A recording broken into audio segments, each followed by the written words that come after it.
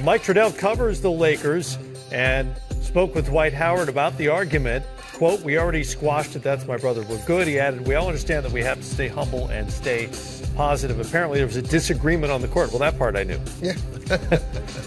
Like, that part I could tell. I'm glad it's over already. And these things happen. You guys both know these things happen, not usually so publicly, but they happen. Every team. And I like, even before we even got a chance to get after the game, you see they had squashed it even on the floor. Before they even got back to the game resuming, it seemed like they had squashed it.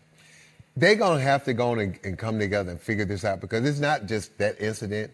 They're a bad basketball team right now. I know it's only 2 games, but their defense is way off, and they don't look like they're in great shape. So the Lakers got some issues, and I'm telling you, you can't wait late to figure this out, because everyone else is going to keep on moving ahead. And the defense has got to be good right away. The offense, you can sort of figure out. The Frank Vogel team and the Lakers of the last couple of years since LeBron has been there. I need more effort. Yep. They've hung their hat on defense. That's where they've got to be great.